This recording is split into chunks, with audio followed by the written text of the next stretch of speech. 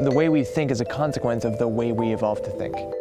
The behavior of the octopus doesn't really make sense unless we see it in the place that it evolved.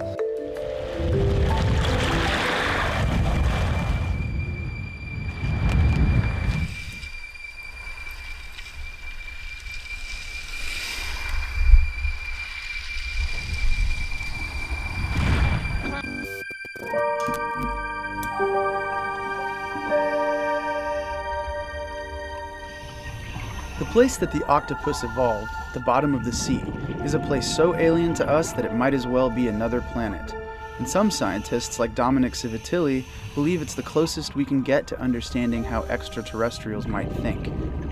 I was really interested in the origin of life, for instance, and this study of potential alien life in the universe. And I was really interested in evolutionary psychology, the origin of the mind and the origin of intelligence. I really appreciate being able to dive for my research. During one dive, seemingly out of nowhere, there was this big piece of kelp with eyes that was breathing.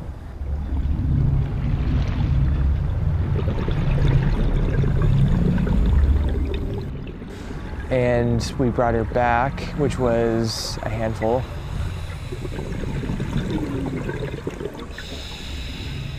Alone in the lab, I feel my movement being watched. And her arms just move hypnotically. And yeah, there she is, just kind of staring at me. I'm staring at her. And there's this weird feeling of familiarity of, you are the strangest, weirdest creature I've ever seen. And yet there she is, just very curious, looking at me, probably thinking the same thing. I want to look at them and wonder what they're thinking. But that's not the right question to ask. That's a very human question to ask. The way I think and my conception of thinking is fundamentally different from theirs. It says a lot about me and a lot about what it means to be a human and what it means to think in a very human way as I am investigating this completely different form of thought.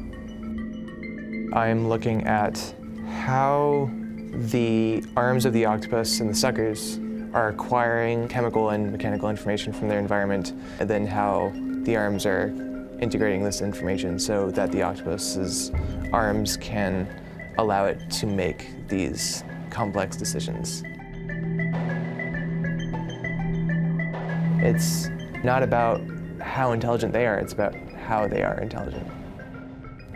Most of the octopus's nervous system exists within its arms.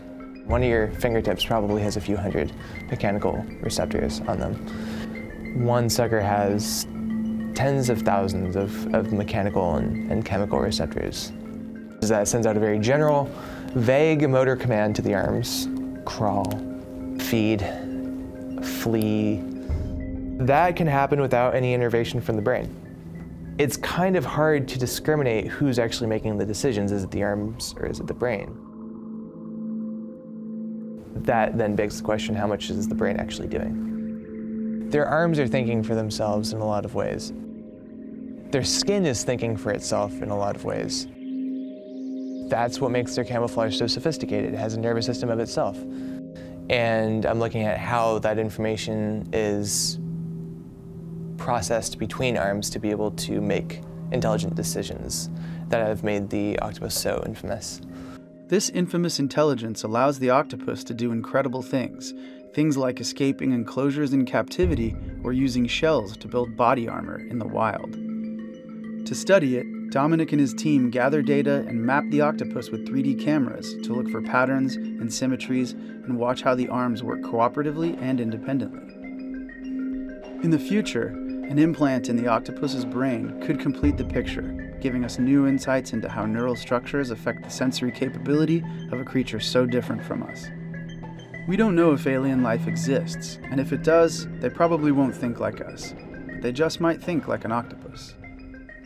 We are not the intelligence of Earth, we are an intelligence of Earth. I hope it really puts into perspective how different intelligence can be.